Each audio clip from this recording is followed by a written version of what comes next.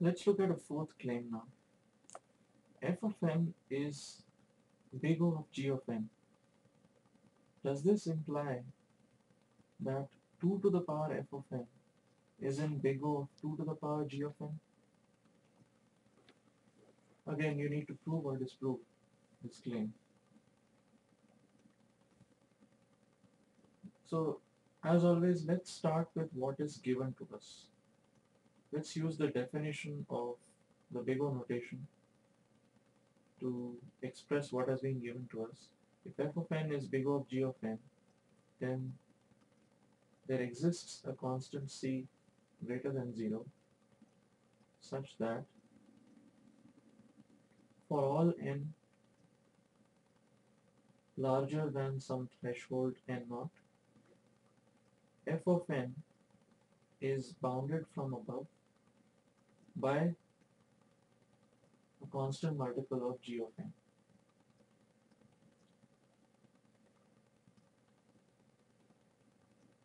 This is what's given to us. And we need to prove that this function is big O of this function, or that there exists a constant k greater than 0 such that for all n larger than or equal to some threshold n sub k, 2 to the power f of n is less than or equal to this constant times this function. So 2 to the power f of n is bounded from above by a constant multiple of 2 to the power g of n.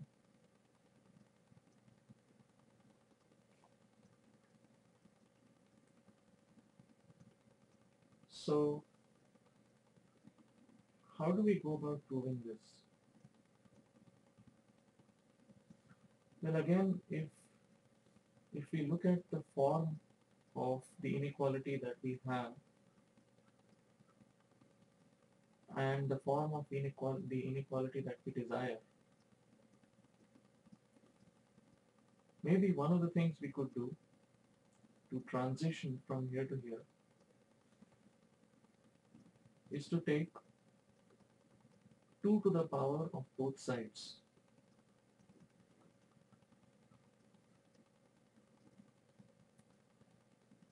If you look at the function y is equal to 2 to the power x,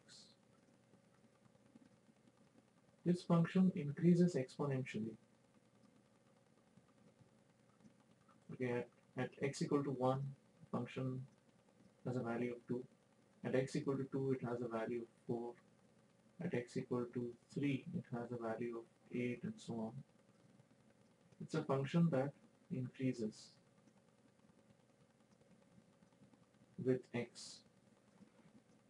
So if a and b are 2 points or two potential values of x, say a and b here, and if a is less than b, then 2 to the power a is going to be less than 2 to the power b.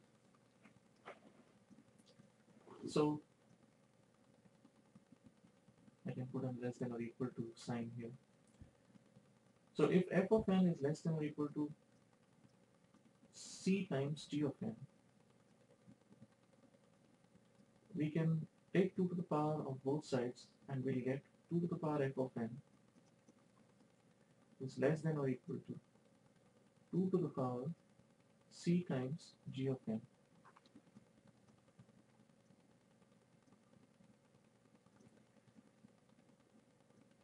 We can express this as 2 to the power f of n is less than or equal to 2 to the power c and the whole thing raised to the power g of n.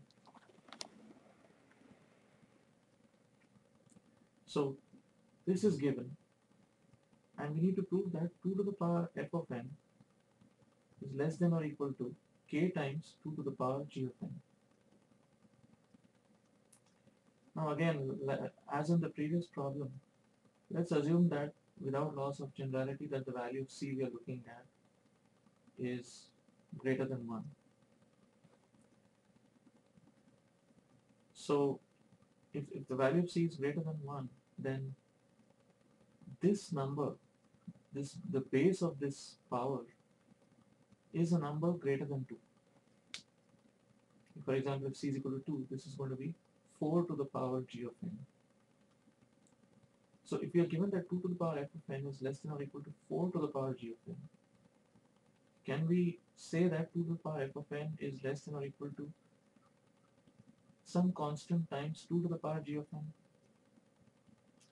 Well, it looks as if what has been given to us is that 2 to the power f of n is less than or equal to some huge number, and we're asked to prove that 2 to the power f of n is less than or equal to some not so huge number.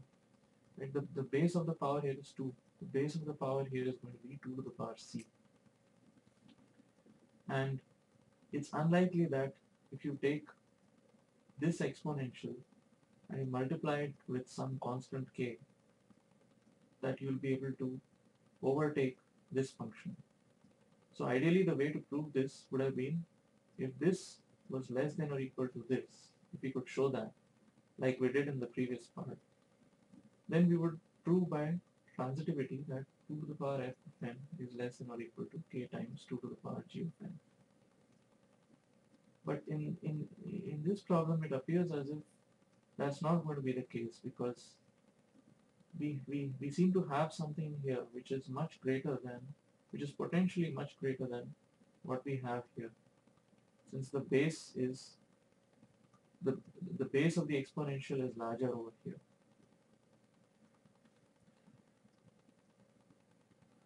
Now, maybe one of the ways to crystallize this intuition, or to verify that this is indeed the case, would be to try to come up with a counterexample to this implication based on the intuition that we're getting here. So since the base of the exponential here seems to make all the difference, let's try to choose values, specific functions and values for c, so that we can actually test this out. So let's say we take f of n as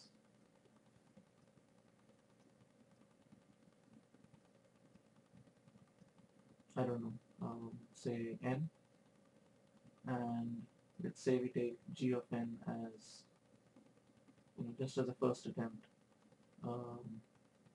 2n.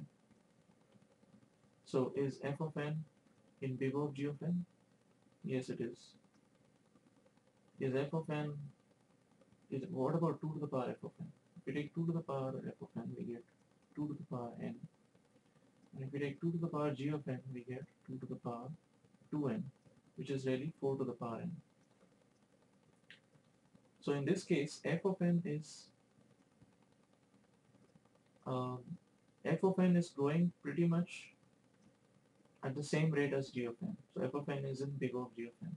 But if we take 2 to the power of both sides, we find that g of n is growing at a much more faster rate than f of n, because if you take the ratio of these two functions, 2 to the power n and 4 to the power n, and if you take the limit of n tending to infinity, we are going to get 2 by 4 to the power n, which is 1 by 2 to the power n, which is basically 0 as n becomes very large.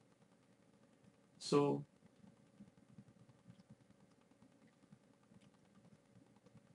in this case, for this particular example, we seem to have gotten something consistent with this claim, because 2 to the power n is in big O of 4 to the power n, since 2 to the power n grows at a slower rate. But this example also tells us how we could test out what we saw here. Let's say we switch these two. Let's say we take f of n to be 2n and g of n to be n. Now we are going to get 4 to the power n as the power of f of n, and 2 to the power n as the power of g of n. Okay, so 2 to the power f of n is then going to be 2 to the power 2n, which is 4 to the power n. 2 to the power g of n now is going to become 2 to the power n. Now f of n is growing at a much more larger rate than g of n. So even though both of these functions were growing at the same rate, and so we could call either of them as big O of the other because they're really big theta of one another. If they're big theta of one another, they're also big O of each other. So 2n is big O of n. But if we take 2 to the power 2n, we get 4 to the power n. And if we take 2 to the power n, we just get 2 to the power n, a smaller base than the base over here, which is 4. Now 4 to the power n is 4 to the power n in big O of 2 to the power n. No, because if we take the ratio of these two, that ratio is going to tend to infinity as we take limit n tending to infinity. So 4 to the power n is actually little omega of 2 to the power n. 4 to the power n is growing at a larger rate. So we seem to have gotten a counter example. We seem to have obtained a counter example to this claim. If we take f of n as 2n and g of n as n, by taking these two functions, by choosing these two functions in this way, we have crystallized our intuition here that when we take 2 to the power of both sides, it's possible the constant factor could enter into the base of the exponential, and that may create difficulties for this inequality for this claim to hold, that 2 to the power f of n is big O of 2 to the power g of n. So that's why we're taking f of n as 2n and g of n as n, so that when we take 2 to the power of both sides, we're going to get a larger base over here. And if we get a larger base over here, and even though these two, f of n was big O of g of n earlier, when we take 2 to the power of both sides, this is going to now have a larger base than this function. And so it won't be big O of this function. 4 to the power n is not big O of 2 to the power n, for example. And so this claim is actually disproven because we have a counter example.